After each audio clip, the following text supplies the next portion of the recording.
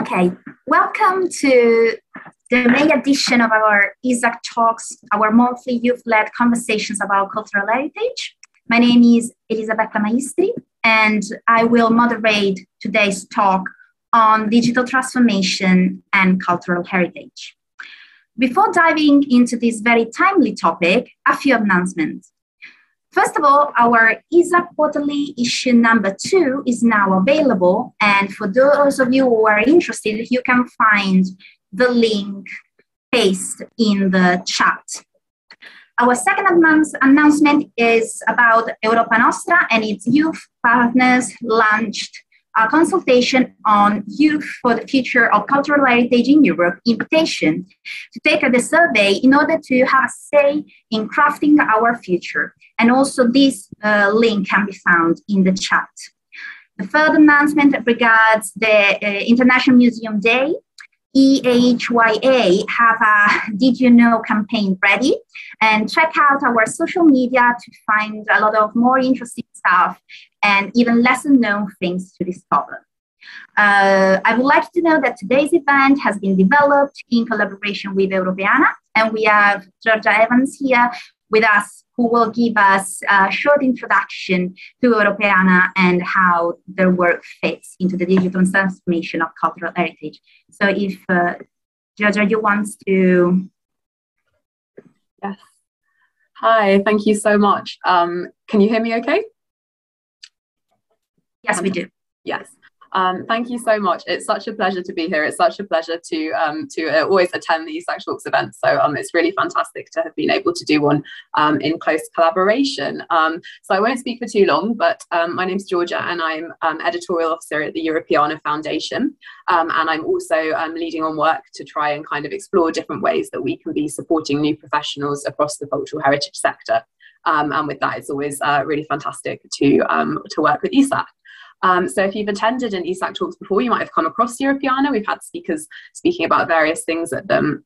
But in the time I have, I just wanted to give a very brief introduction to Europeana and also to digital transformation itself. And then I look forward to handing over to Sofie, who will be able to also provide much more fantastic information. So just if you're not familiar with Europeana, it's an organisation that works on all things digital cultural heritage. So we work to support cultural heritage institutions across Europe to bring their collections online, to work in digital ways, and then to encourage people across Europe, educators, researchers, the public, young people, to really enjoy and use those collections that have been made available digitally.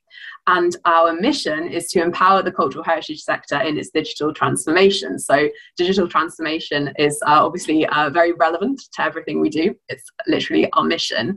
And so that was really fantastic, again, to be able to do this talk in collaboration with ESACH to share it. But something that I thought was quite maybe a natural start for this ESACH Talks is to kind of give an understanding of what Europeana defines digital transformation as. I think that's the first question, is what is digital transformation? And working across the sector, in consultation across the sector and doing research, Europeana has suggested a definition of digital transformation, which I would like to share briefly with you now to kick off the talk. So let me share my screen. And I hope my fellow speakers can nod and say that you can see the screen. So I will start the video. Digital transformation is both the process and the result of using digital technology to transform how an organization works.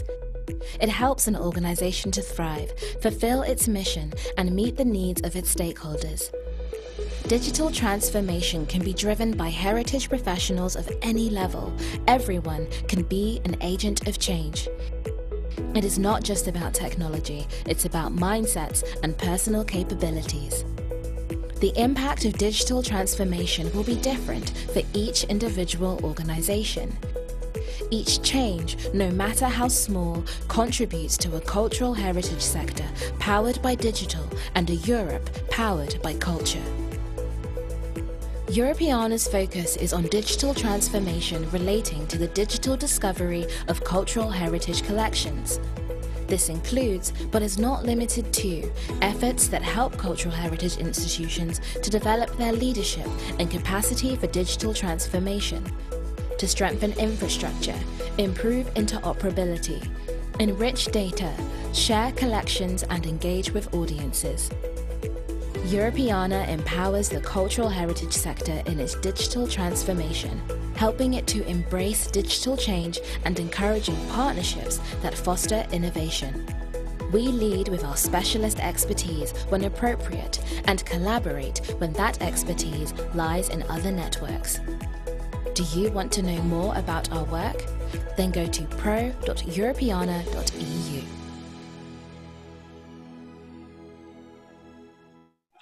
Great. So I hope that video just gives kind of a starting point, I guess, because that's Europeana's definition, but of course be interested to know how that fits with your own understandings and discussions as well.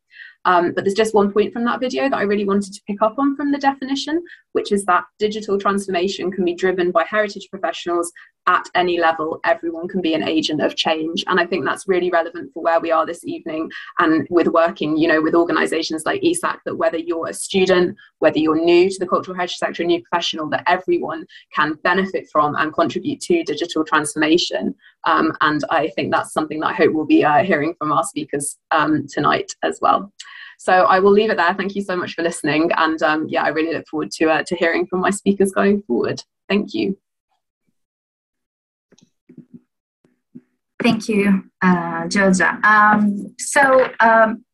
Without further ado, I would like to introduce you to our keynote and our free ESACH speaker. But before doing that, I will remind you a few house rules, which is that this talk will be recorded and uploaded onto our YouTube channel. So if you'd like to remain anonymous, please mind you have your cameras switched off at all times. I see that we are quite a few, so please be sure that your mic is switched off during the presentations. The Q&A will be at the end of all presentations, and for those of you who are able to stay, if you can either type your question, comment into the chat, and we will read it out loud, or if you prefer instead to address your question directly, you can always raise your hand and ask your question or make a comment yourself. We will end this event by 20 o'clock, but if we are running out of time and you didn't have time to ask your question, make your comment, there is always the possibility for you to email us and we can keep the conversation going through emails. So now let me introduce you to our keynote speaker for the day, which is Sofie Taes. And after Sofie, we will leave the floor to our speakers, who are Ian Drum, Raffaella De Marco, and Miranda Zinziche. I hope that I pronounced the surname right, but I'm not entirely convinced. So let's start with Sofie Taes, who is an alumna of KU Leuven in Belgium, where she graduated in musicology and medieval and Renaissance studies. Currently, she is working at the Institute for Cultural Studies at the KU Leuven and at the Photo Consortium, which is Europeana's thematic aggregator for photography, as a digital curator. She has curated a wide range of editorials and virtual exhibitions for Europeana, as well as the physical exhibition, All Our Yesterdays, Thousands Are Sailing, and Blue Skies, Red Panic. Currently, she's active in several European projects involving digital and cultural heritage and user engagement strategies, among which we have Citizen Heritage and Indices. Sofie, if you want to share your screen, the floor is yours.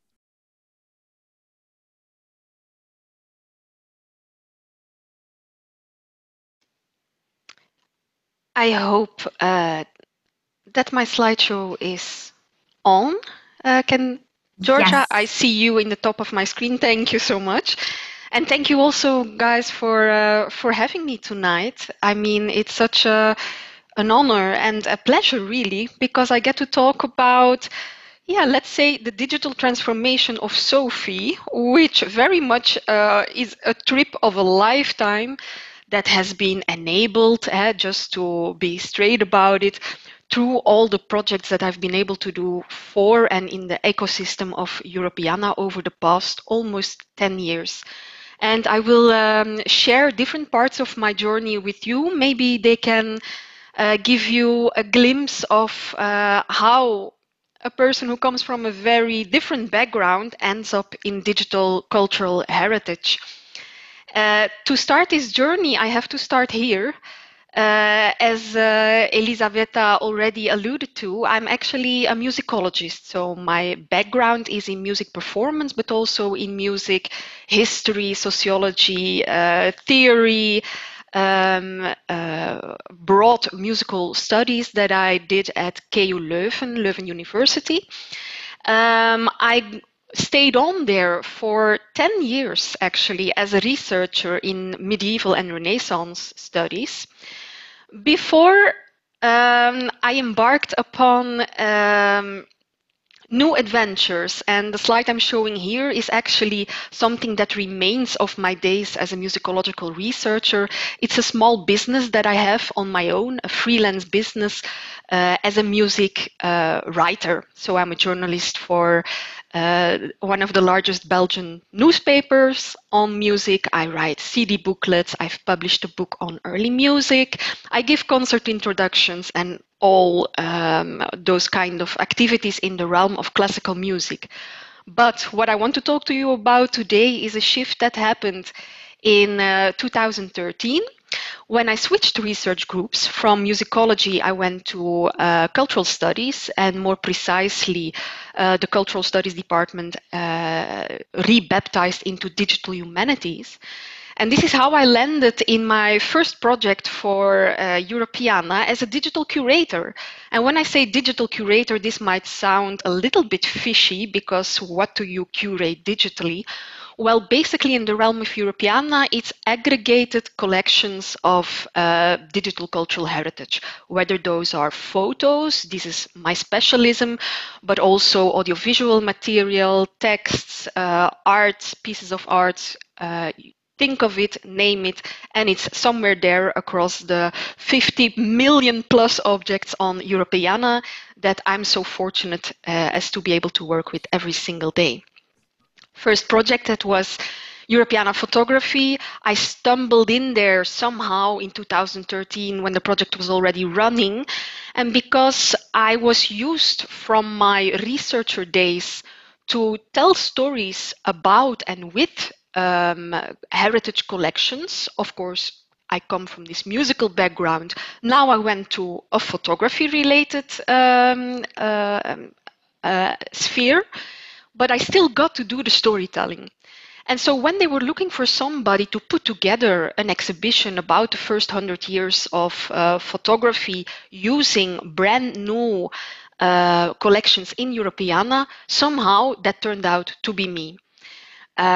We created the exhibition All Our Yesterdays, and those of you who are keen travelers perhaps recognize here the airport of Pisa, where we have a partner at the Graphic Museum that was so brave as to put on this photography exhibition by this very unweathered digital curator.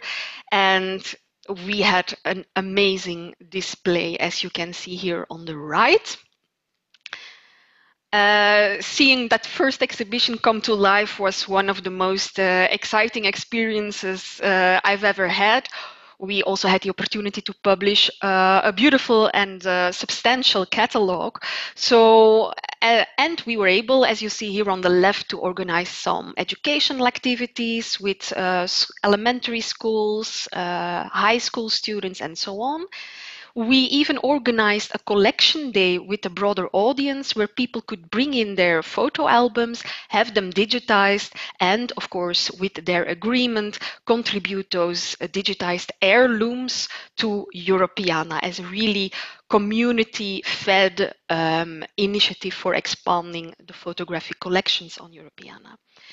So this was my baptism, so to speak, which was immediately continued with Europeana Space, a project very much targeted to a different corner, let's say, of the cultural heritage sector, namely SMEs, creative industries, where we developed some new user engagement strategies, and the tools that you see here, they really are interactive tools to attract new audiences to cultural heritage, for instance, by producing pop-up exhibitions that can be operated by smartphones, and having a discussion tool a bit in the style of Mentimeter, where you can quiz people on their insights and their opinions on cultural heritage items and collections.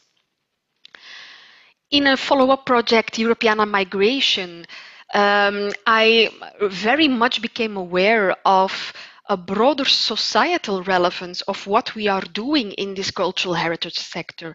It's not only about look at my beautiful collections, come onto my website and explore what we have collected for you here.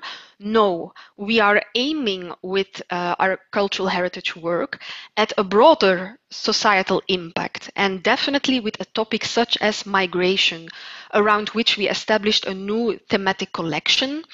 This came very much to the forefront of the work that we're doing in the sector. Again, we created exhibitions both on Europeana digitally, but also physically. Again, we were welcomed at the Museo della Grafica in Pisa, and we were able to take this exhibition on the road. Here you see me at our university halls in Leuven, where we reproduced the exhibition together with a plugin, a co-creative plugin that was produced by KU Leuven students. I also hit the road to interview a few ambassadors of migration stories in Europe, and I interviewed, among others, this quite famous Belgian politician who has an amazing life story that I find truly inspirational and that you can now read all about in Europeana. I think at this point I really experienced this kind of landslide, a shift in what I was doing in my day-to-day work towards incorporating the new participatory approaches towards Europeana end users, really this community engagement that now is at the center of what we call the Culture 3.0 approach. And in its wake also emerged a new view of what is cultural heritage. It's not only, as I said, about publishing collections, having rich metadata, creating stories, producing exhibitions. Of course, all of that is important, but it's even more important to put all that to use of expressing identities that are self-constructed by communities and no longer imposed upon by a societal canon that in many respects is a misconstructed canon full of misrepresentations. So this landslide definitely proved to be more than a trend, really a reality in our cultural heritage work. In this project, the 1950s in Europe Kaleidoscope, where we tried to disambiguate this very black and white sense of history that we have about Europe in the 1950s as being caught between the blue skies and the red panic, with the Iron Curtain in between. We involved the crowd or the end users or the citizens of Europe even more by, among others, having some crowdsourcing campaigns where people could contribute annotations to cultural heritage objects. And why is this important? Because you allow people to self-express and to use the words, the terms, the descriptions that they find representative for their own heritage. We also developed some fun interactive tools, such as this smartphone tool that allows you to take a photograph and then launches this algorithm into Europeana collections, finding some images that it recommends to you that could be of interest. Again, an exhibition, Blue Skies, Red Panic, with a catalog and different productions. We revisited Pisa.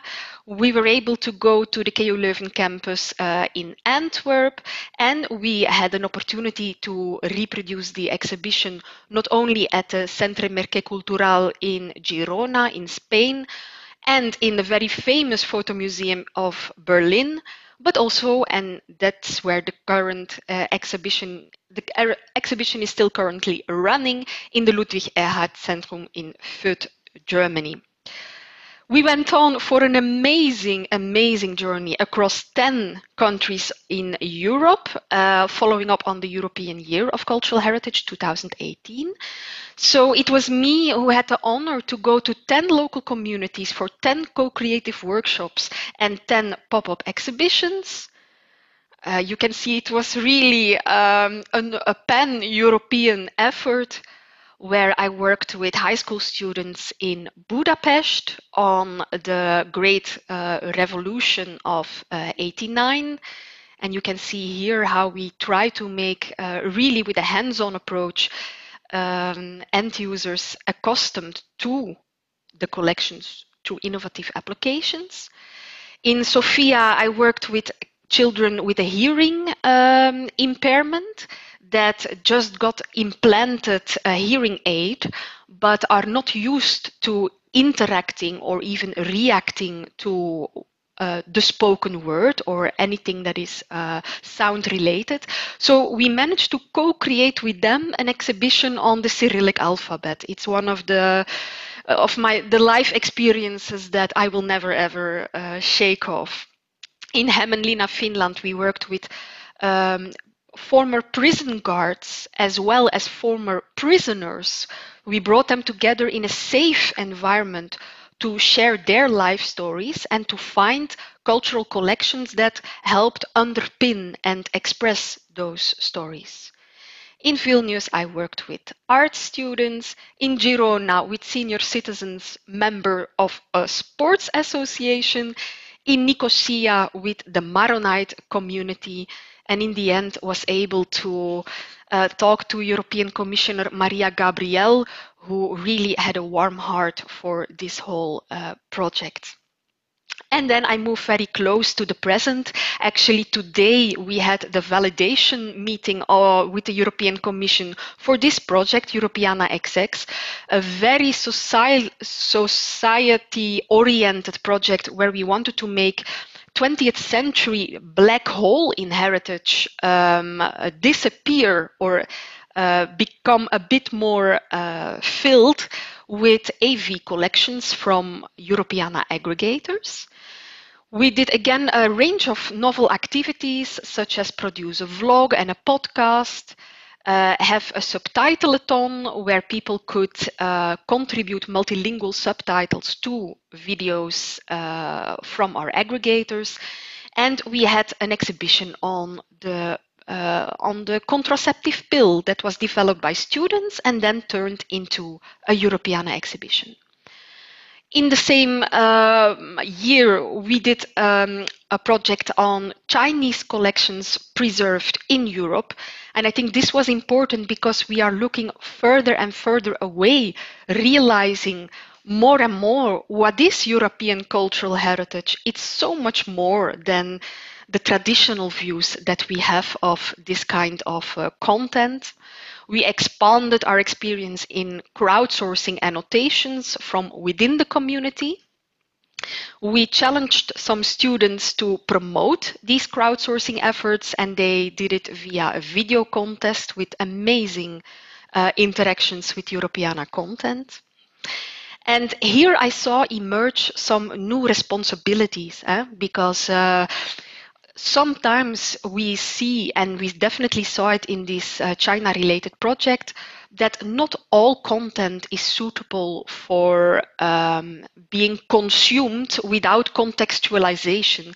It's so important to voice actually the community context that goes with cultural heritage collections, especially in the digital atmosphere, that we need new practices, new strategy. For instance, we need external advisory boards. We need community-rooted advice when we are working on potentially sensitive collections of which we do not understand everything. We need to create safe environments. We need to label content. We need to use controlled and well-informed thesauri. These are all lessons learned on this trip of a lifetime. And then currently my projects are in the realms of citizen science. So this is taking crowdsourcing practices, I would say, to a next level. Another one is WEAF, where we are working with intangible heritage and heritage of minoritized communities, such as the Roma. And finally, Indices is very much oriented towards policymakers and cultural heritage institutions who want to embark upon a process of digital transformation. So here we are sharing best practices, tools, and means of communication for emerging CHIs, young professionals, but also established institutions that really embrace digital transformation. So what is next? We submitted yesterday some Digital Europe program proposals, so I hope that new projects are coming. We will be more and more focusing on this community-driven approach, on safeguarding digital cultural heritage. So we are working with Europeana on helping Ukrainian colleagues to safeguard their collections and to emerge from the terrible crisis that they're in with a strengthened heritage community, actually. And of course, I am as contributing as much as I can to the debates on the emerging common data space for cultural heritage. What I hope to be doing is to share my passion in the near and the further future for photography, for Europeana, and for this beautiful sector. I want to support Ukrainian colleagues indeed in overcoming this crisis and strengthening our collaborations. I am, as a vice chair of the Europeana Network Association, very much committed to this amazing bunch of people and helping them in any digital endeavor they might have. And I want to perhaps give as a final takeaway for you guys that the journey is something to embrace, even if it encompasses some jumps and some big changes that you did not expect. Really embrace it with passion, because passion is a real asset in this sector, where you only become more credible and more relevant to your peers when you really show that cultural heritage and culture is something that is not only in your mind, but also in your heart.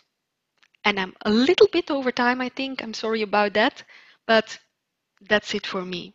Thank you. Thank you, Sofie. This presentation has surely given us a lot of food for thoughts to all of us. So don't worry if there was a little bit of, running out of time. Actually, you were perfect. So it is now time for me to introduce you to Iman Rum, that will talk us about measuring internet discourse on tiers-lieux in France. Let me first briefly introduce Iman. He is a urban planner and policy analyst. He has worked at the UNESCO World Heritage Center in the energy sector on energy efficiency and urban regeneration, and for urban planning consultancies. He studied planning and public policy at Sciences Po at the University of Paris-Sorbonne and at the University of Virginia. Iman, the floor is yours. Thank you, and thank you to ESACH and Europeana for this opportunity to speak. I'll be sharing some recent work that I've done with a colleague of mine. I'm at Sciences Po, and he's at Central European University in Vienna. I'm working on public policy and specifically on analyzing public policies. And to that end, we've been tackling the topic of tiers-lieux, which are third spaces, as you might know from Ray Oldenburg's sociological classification. In France, they've come to have a particular meaning, which is sites that are being redeveloped, urban sites in particular, but not only, that are being redeveloped into mixed-use housing and cultural spaces during the time when they're undergoing the permitting process. They are occupied by cultural organizations, nonprofit associations, community-based groups. And so we're looking at this phenomenon as a new approach to urban development, but also as cultural infrastructure. And from the digital angle, I wanted to look at specifically how people talk about them online, since increasingly that's part of their online presence is both part of their mission, but even is how many people interact with these spaces. So as you can see, tiers-lieux, like this notion of these third spaces, really evolved in the past 10 years. And so we're taking the work that I'm going to present today is based on their online presence, how people talk about them on social media, essentially, but also about how they're categorized by themselves. There's a site. Increasingly, the French state has been supporting these sites, and the permitting process and the kind of administrative infrastructure that goes with creating a cultural space in a brownfield urban site. And so we've been looking at how they talk about themselves online, what their mission is, what their values are, and how that compares to what people say about them. And so what I'm going to share today is to say that there's been a lot of focus on their economic impact, how they create jobs, and they do have a significant impact in cities in terms of keeping space available for arts-based, community-based nonprofit associations, particularly in gentrifying cities like Paris and Marseille. This is an image from Marseille in France. There's a site called Coco Belton, which is a former municipal roadworks department, which has been occupied by 40 artists and nonprofit associations for the last 2 years. But what I wanted to look at was more, how can we use the data that's produced online about these spaces to understand their impacts? And we did this, I was again with Ankar, my colleague, but at my initiative, we've been working on looking at some research that was done elsewhere. This is a diagram from Yuan Lai, who's a researcher at NYU in the US, but who did some natural language processing and topic modeling data analysis of all of the planning applications for buildings in New York City, and was able to see change over time in terms of the types of projects that were focused on. And so in doing so, we can understand trends in the way that building renovation takes place, but also the things that are getting more funding, more attention, more space in the political discourse. So for our projects, for our experiment this time around, we worked on two different sources of data. One being Commune Mesure, which is a publicly funded website for these kind of tiers-lieux, these cultural spaces, to basically talk about themselves, define what they mean, their mission, what they do, also to say what they think their impact is. And we crossed that data, we cross-referenced it with all of the tweets about tiers-lieux. So in the 10 years that tiers-lieux have been a topic, there's been about 24,000 tweets total that have mentioned tiers-lieux. So we looked at what kind of information can we glean from these spaces by looking at those trends over time and cutting the information in different ways. And so basically, when you do this kind of work, you have to train a model to bring out topics, and using an English language corpus, we trained the model that we built in Python to tell us basically what are the main topics that emerge from the Twitter corpus, especially. And you can see that given this graph shows that there's more and more tweets over time up until the pandemic, when they dropped off significantly. In 2022, it drops off, but it's just because this data is from earlier this year, so there's not as many as there would be. But there's been a change over time and some trends we've noticed in terms of how people tweet about tiers-lieux, and so it's gone from talking about sort of like new things, and this is in French, sorry for those who don't speak French, but I'll translate in real time, sort of new, to a project-based approach in space, to one that's focused on territorial development, so local area development. And so these projects are becoming mainstream, they're becoming part of the political discourse. When we train the model differently using a French language corpus, it interestingly has a very different the topics that emerge are different. However, there is the same trend in time, moving from one that's focused on work to one that's focused on a sort of discourse about innovation to one that's focused on digital space. This is just this was kind of background information for research, but what I've just shown and what I'm showing now, there was a lot of emphasis on work. So a lot of these spaces are also workspaces for people. So the co-working movement, working from home, that started well before COVID. I mean, it's accelerated quite a bit since, but the rise of working from a distance and from different places is something that was strongly associated in on Twitter with these kind of locations. And then interestingly, in the second most used hashtags increasingly went from something focused on work to on ESS, which in French is économie sociale and solidaire, so social and solidarity economy. So again, there's been a move towards linking this kind of cultural infrastructure with local social economy development, and that's because I think that there's been an attempt to integrate it more fully into planning and urban development practice. So just two more slides on this. On the results, we also looked at kind of the values that the sites projected and what they said about themselves versus the values that people mentioned in relation to them.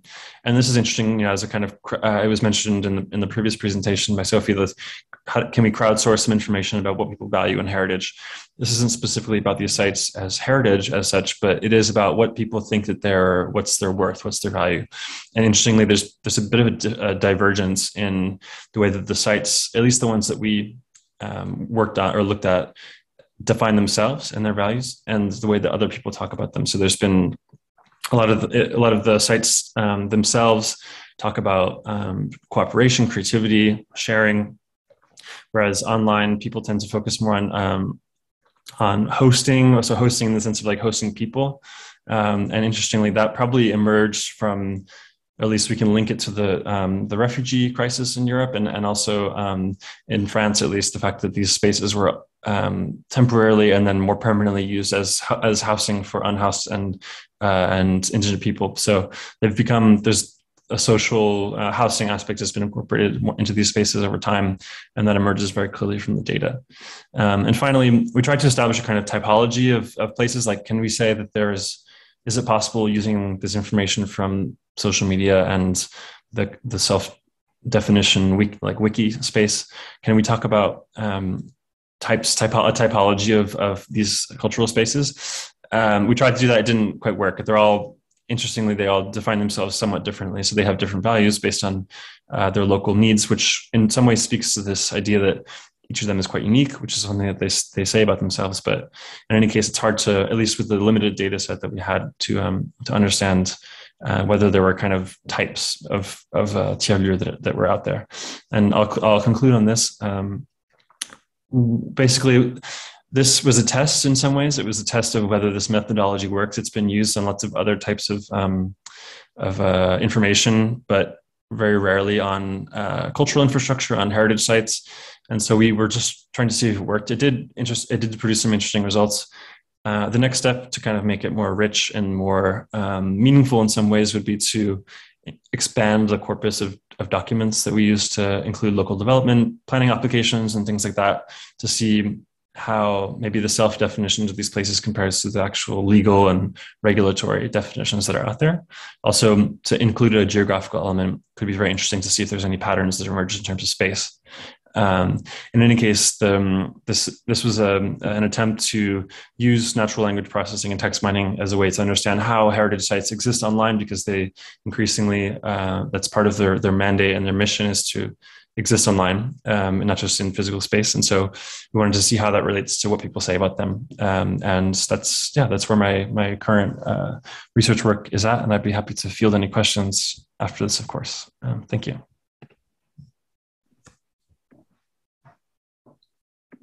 Thank you, Iman. Q&A, as I said, will be at the end of all the presentations. So I hand over to our second speaker, who is Raffaella De Marco, with the talk, The Contribution of Digital Heritage and 3D Information Systems to Support Developing Programs on Built Heritage in the Middle East. Raffaella holds a PhD. She's an engineer and an architect. She is an MSCA fellow at the University of Pavia in Italy, and she's also a researcher at the Dada Lab. She's also a young member of the Europa Nostra network and an ESACH member. Her research focuses on the development of databases and reality-based models on cultural and endangered heritage for conservation, valorization, and management protocols following international policy requirements.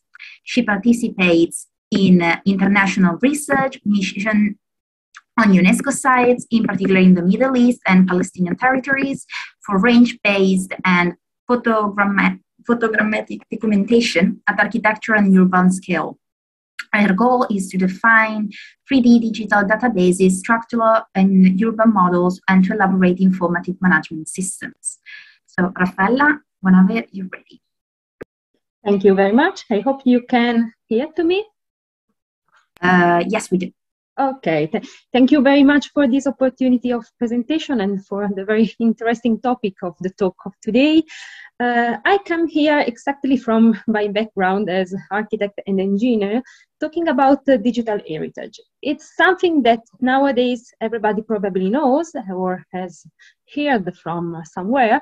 From my architectural point of view, I mainly focus on the tangible aspect of documenting cultural heritage, and in particular on the built heritage side.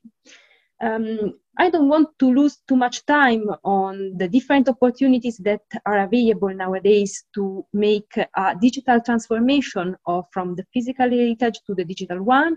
We have more professional or end users, different strategies that are coming smarter each day. But the main topic is that every time that we transpose physical heritage site in a digital version, we try to collect different data to exactly represent and transpose the real configuration of heritage. It's something that we call reality-based modeling, just when we start from surveyed data, not projectual data or archival data, and we try to transform them in an accurate and reliable representation of heritage that can reach different scales, for sure, from the presence, the identity of a place on territory, till to different features that come to shape, to textures, to information about materials, and not only. We can also add information from census, from other kind of sources that can be linked to the shape. My experience has been particularly developed in Palestine, Palestinian territory in the last years. They have been the greatest experience of my PhD studies. And why we talk about the digital transformation of heritage in this context? Because this kind of heritage also has in other contexts that belong to clustered territories with many stratification and coexistence of different cultural sites, face every day a continuous transformation, a continuous adaptability to the infrastructural point of view, to the different activities and functions of communities, to their needs. So it's a situation where, also considering the different management and administration of territories, we cannot have predictable scenarios. I mean, every day things can change, different policies can be applied, and we cannot control the features and the conservation of heritage without applying a good documentation and monitoring process. What has been done till today and what I have learned in this year, also thanks to this project of cooperation between Italy and Palestine, 3D Bethlehem, coordinated by the University of Pavia, is that we can adapt a good reality-based survey, so reality-based products and models, to conceive not only a shape information, a feature shaping geometrical information, but also to link other types of information that can come from the urban side, from the territorial one, the technological, the legislation on cultural heritage also. And with this kind of information linked to the shapes of models, just as to map, to have a guiding map to move within big heritage sites also, we can organize the simulation and try to predict many and many variants of scenarios that can be applied starting from this data. Here we can see, for example, a structural simulation in the case of rehabilitation of historical aggregates of a wash. We are in the Arabic side also, or the mapping through geographic information systems of the different qualities, functions on territory to always have under control the organization and the attributes to heritage. And which kind of attributes? Yeah, this is another open question. And I think that every kind of field of profession has his own one. But in our case of architecture, we have tried to focus on 4 main fields: the social, the economic, the cultural, and the archaeological one, where everyone conceives a different class of attributes that we can connect to heritage, and also we can connect to the digital replica of heritage. It's exactly the step that links the shape, the digital shape, to the development of a digital ontology.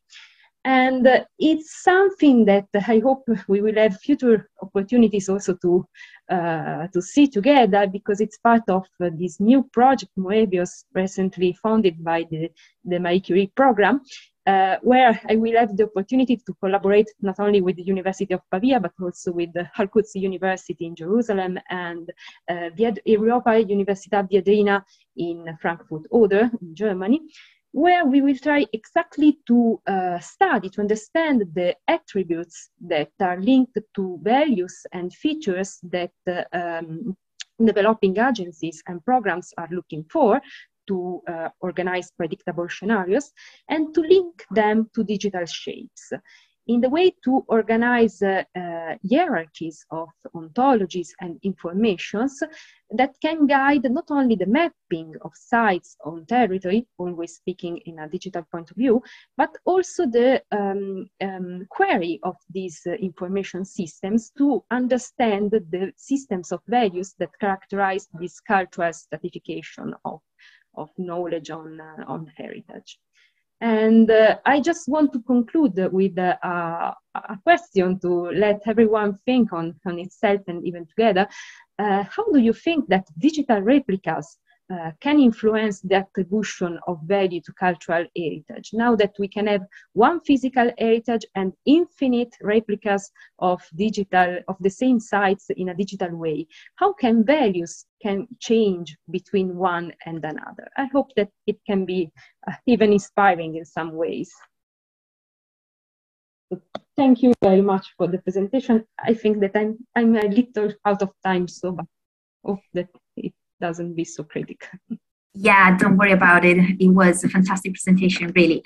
And now off to our last speaker, Miranda Zinski-Latze, with a presentation on the role of digital transformation in sustainable management of cultural heritage. Let me briefly introduce Miranda. She's a doctoral student in management program at Caucasus University, where she's developing a very interesting project on sustainable cultural heritage management. Miranda holds a BA in Business Administration and Tourism, which is also what she studied in MA at Budapest Business School. Miranda, whenever you're ready. Yes. Thank you very much for your introducing me, and thank you that you give me possibility to make a short presentation about the digital transportation in the cultural heritage and the sustainability principles.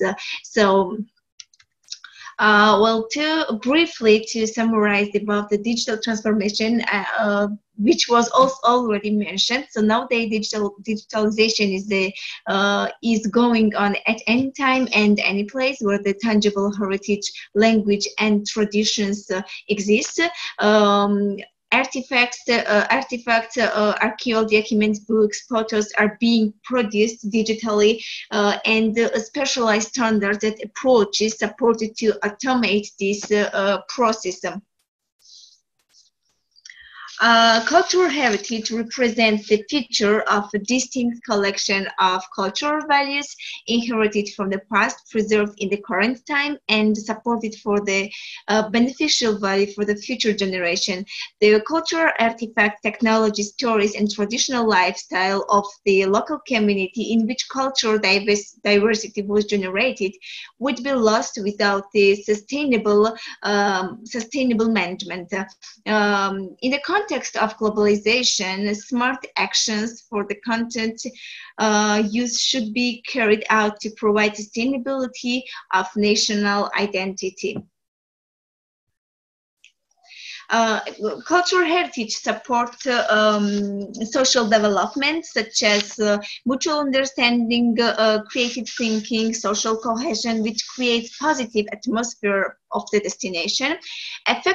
Effective digitalization means that constant introduction of newly produced digital cultural resources, and this consequently requires to flexible system creation and long-term use of sources for the purpose of research, development, decision-making, and knowledge transformation to the cognitive level. Before the digital technology utilization in the cultural heritage management, there was the old model, which was related to the lack of community, or not only community, lack of people interaction and engagement, and there was less experience with the interaction with the cultural heritage resources. So nowadays the digital transformation forces and gives the possibility to ensure the interaction. So especially in case of the children who are often difficult to attract in museum or gallery, as they tend to see this as a boring experience. But the use of interactive technologies such as virtual reality has changed that perception and open up new spaces for the new audience.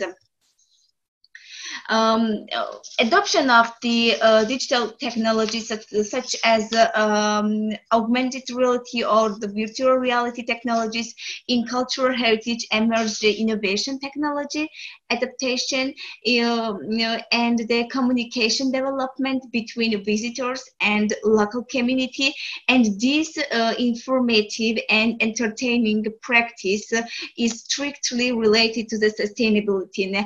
These settings employ interaction as a means of the communicating information to the general public in new and exciting ways. The pandemic changed the pandemic increased to digital technologies uses in the especially in the cultural heritage management. For instance, online shows organized by cinema, theaters, visual arts. However, this fact suggested that positive practical implications, particularly museums, which increased around the 85% throughout the during the lockdown, contributing to the social media. The cooperation is one of the important, significant issue regarding to the digital transformation, digitalization policies. While it ensures electronic access of cultural heritage from all over the world, and it advantage people and avoid them with any geographical restrictions. For that reason, digitalization awareness should be positively developed and encourage the other countries to be a part of this contemporary policy. For the end, you presented a very interesting project, but this is some basic questions, or we can discuss later on about this. Of course, there are some disadvantages as well with the advantage of the digital transformation while we are using and while there are while it is utilized in the cultural heritage. Thank you very much for your attention. Thank you, Miranda. That was really interesting. And thank you to actually all our speakers for the insightful presentations. And I believe that we can now open the floor to questions, comments.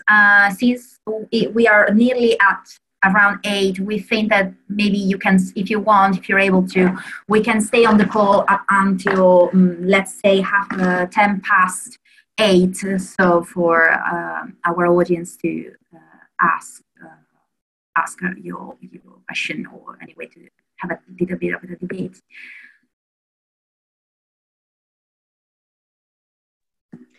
I have a question for Sofie. From the Europeana archive, what type of media do you find is most interacted with? Do you have that kind of information, or do you see that kind of information? And maybe has it changed over time? Thank you. Interesting question. And I can give a definitive answer because I don't have the current user statistics of Europeana in front of me, but we do see that the two by far most popular mediums for interaction that also perhaps allow for the widest range of storytelling opportunities are definitely photography and AV content. Of course, with AV content, we are kind of accelerating our pace to catching up with I would say modern IPR regulations, because until a few years ago, it was so difficult to use moving images and sound clips for any purpose but education, research, or sometimes not even that. So encouraging people to get hands-on and to get creative with AV collections has been really a struggle so far, but we see things are changing now, and they are changing rapidly. This is an extremely important but also interesting path to take, because these 20th century AV collections, they document a very recent past that casts many shadows on the present. So these stories are so important to tell, and if we can use moving images, it brings that recent past reality very close to people. So I would say there's a large untapped potential in the AV collections that we're now only starting to explore.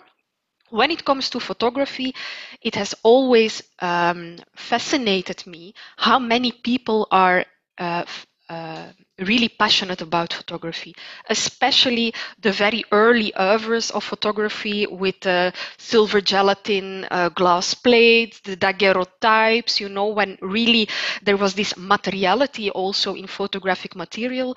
This is something that for many people holds a very strong emotional value, because our memory of having picture albums and actually Polaroids in our hand, that memory is very fresh. Of course, now we're doing everything via our smartphones, but many people hold that tangible aspect of photographic heritage very dear. So this is perhaps a reason why we see that any editorial, any gallery, any content published around early photography is extremely popular with Europeana end user audience. So for me as a curator, it would be impossible to pick. All these materials have their challenges and their perks, but for end users, yes, I think these two tracks are the most exciting and rewarding. Thank you very much for your answer. May I use... Oh, sorry. Go ahead. Go ahead, Elizabeth. I was finished. Okay. I was just wondering if I can use my chair's privilege to ask a question, and if people in the audience want to ask questions and want to, I don't know, you don't want to ask your question out loud, you can always type it in the chat and we will read your question out loud for you. I have a question for Eamon, and I do not know if maybe I didn't pick it up while you were talking and telling us about your work, but is there any role in your project that is dedicated to memory in when you do your analysis about the buildings, functions maybe you said it, but like in terms of emotional memory, for instance, is it in any case relevant for your work? Yes, thank you. That's a good question. In natural language processing and using text as data for heritage purposes and otherwise, there's actually a lot of space for what's called semantic analysis. So understanding how people are feeling through what they express, and we can definitely measure that through looking at comments on, for example, when people comment online on exhibits, or the way that they interact through audio, text, or other means. And depending upon how long we want to look back, I mean, the digital archive is not so old. I mean, in some ways it is, but in other ways it's not. We're beginning to build a kind of a historical memory of cultural spaces online, but it's relatively recent that we have the tools to analyze them in the way that we can. So I would say yes, it is an important thing, and there are tools. Semantic analysis is an important. It's often used more in advertising, actually. So to understand how people are feeling about something by the way that they comment on a website, on Amazon, or what have you. That's being applied now to how they interact with culture and with cultural artifacts. But I'd say it's a relatively recent approach. So the data is there. It's a fresh field of research. Okay, thank you. I was speaking as a person that doesn't know a lot about this topic. And can I ask a question to Miranda as well? I was mostly because sometimes visiting museums or some cultural heritage places that are, especially actually, I was mostly thinking about museums, and especially those that are housed in palaces. I'm from Italy, so I was thinking of mostly Italian museums. And sometimes the Wi-Fi connection isn't really good. So I was wondering how you overcome, or if you consider why during your research, if you have encountered this difficulty in the analysis of your data, if you have reached that level, that stage of analysis in your research, if this is just at the beginning. I wonder if you have noticed some, I don't know, barriers, so if you can come in your project about, technical issues.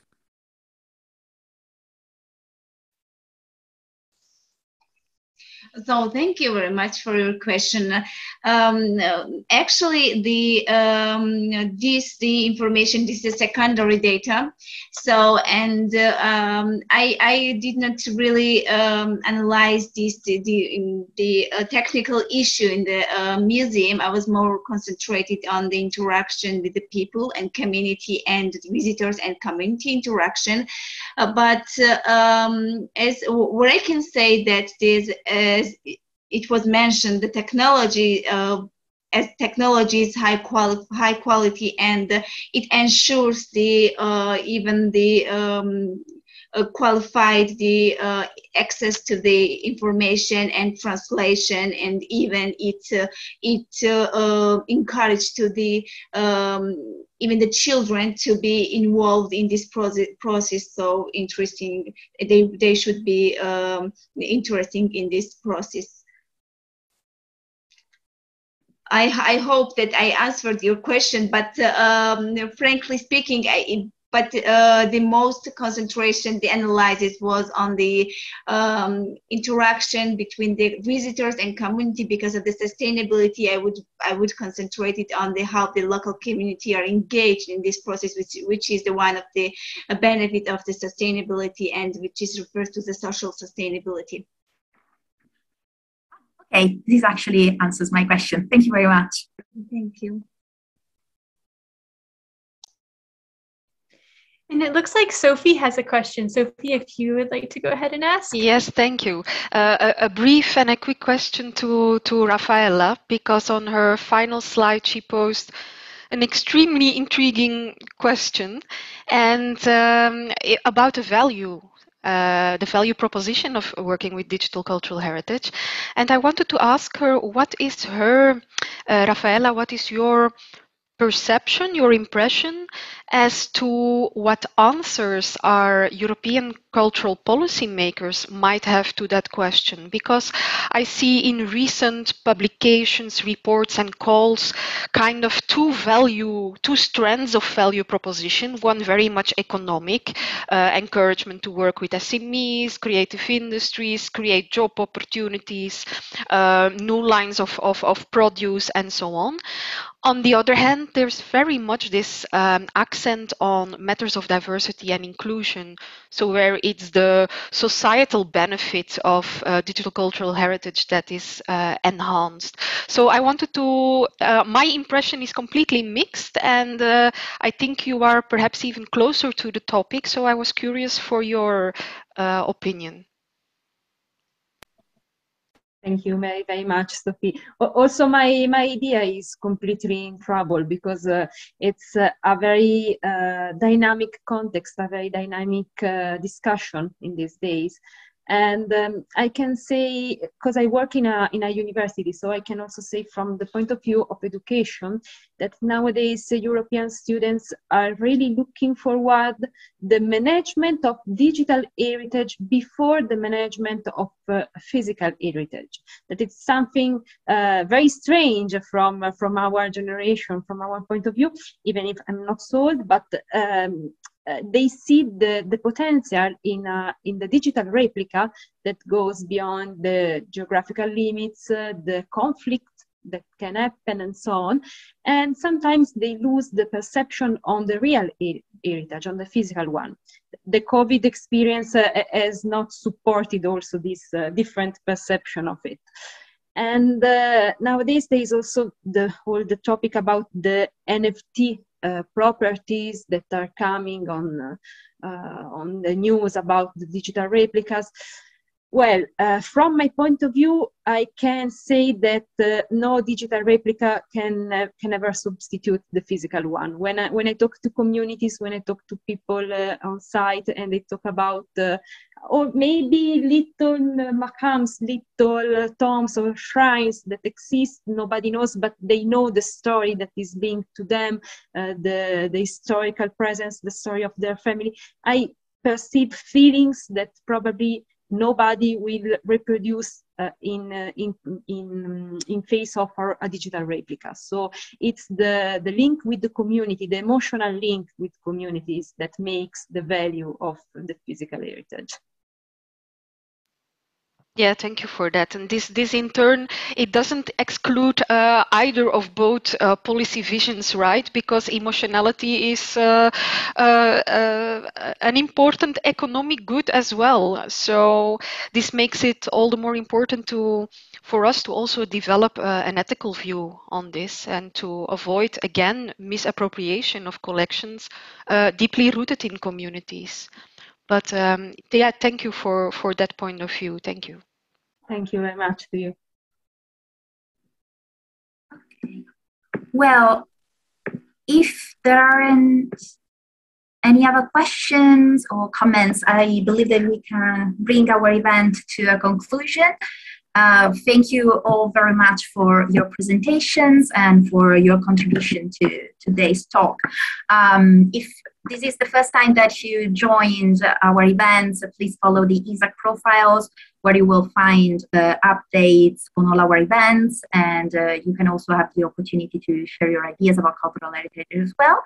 And thank you all again for your participation, and hope to see you all again soon to our next talk.